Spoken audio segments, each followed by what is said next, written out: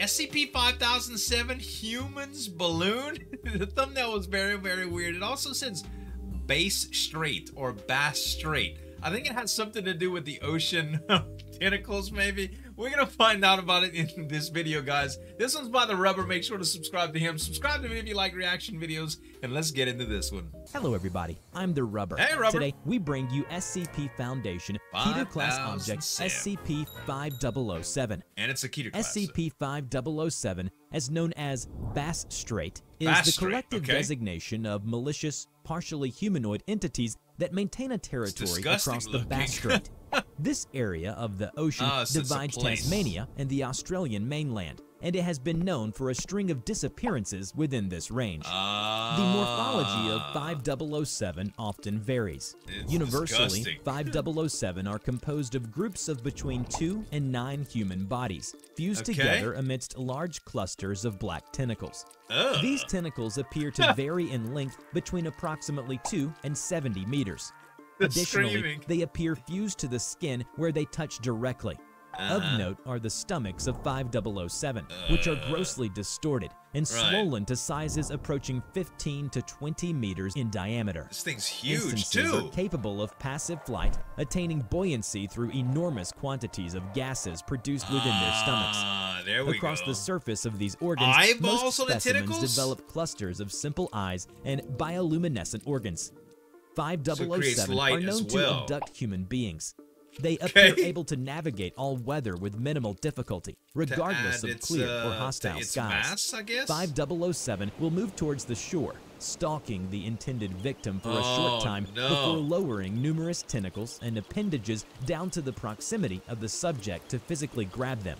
Once the victims are securely captured, they will return to the open water at great speed, often in excess of 320 kilometers per hour. Scary, Foundation teams successfully interviewed over 120 witnesses and soon discovered that in a vast majority of cases, the abductions were both preceded and followed by reports of lights in the sky.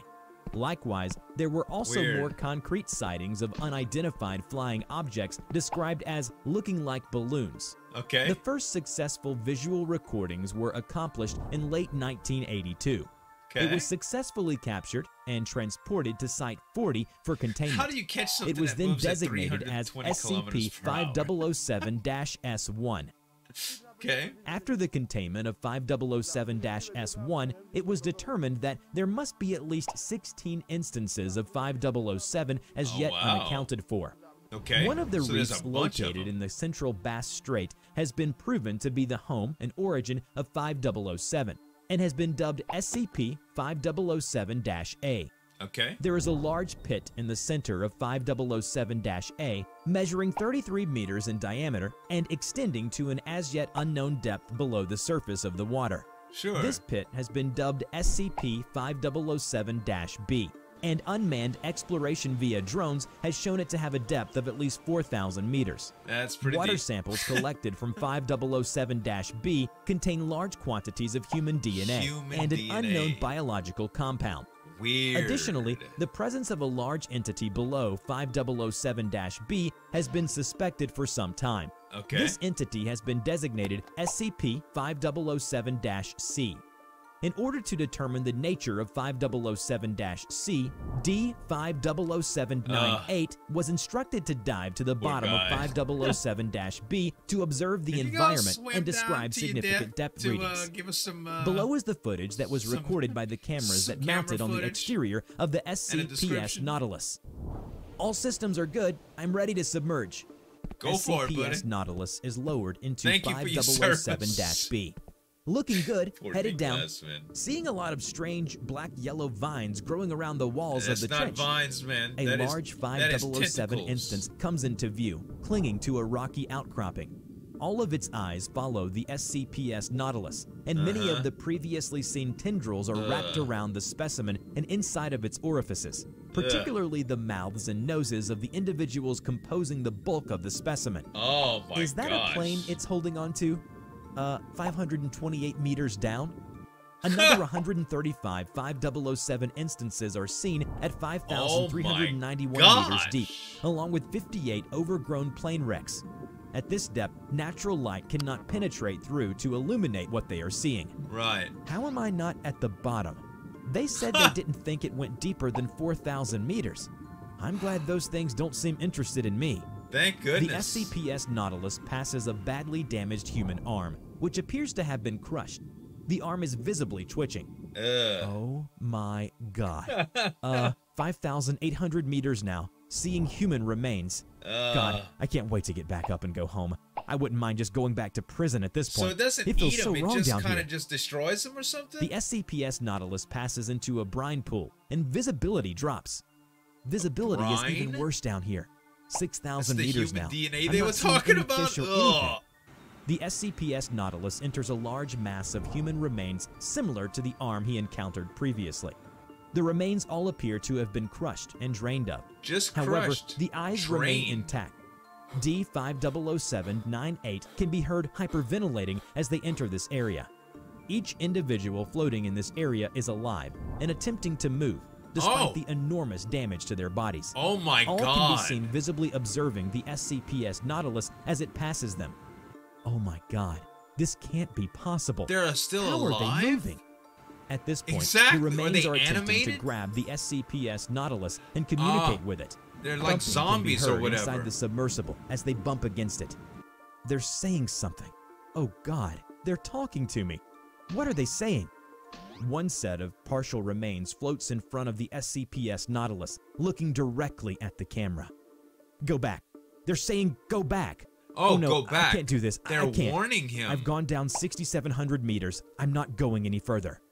SCPS Nautilus's rate of descent is seen to slow, but passes the mass of human remains into clear water again. At this moment, D500798 can be heard performing calming breathing exercises for 19 minutes. So, bro. Okay, let's keep going. Traumatized. Currently at 7,208 meters down. A large black tentacle can be seen rapidly emerging from below. It is approximately 8 meters in diameter and features numerous yellow eyes growing on it. This tentacle proceeds to wrap around the Nautilus and begins to rapidly drag it down. You're dead. D500798 can be heard panicking and expressing distress during this process. Expressing distress? 8 more tentacles can be seen rising towards the Nautilus.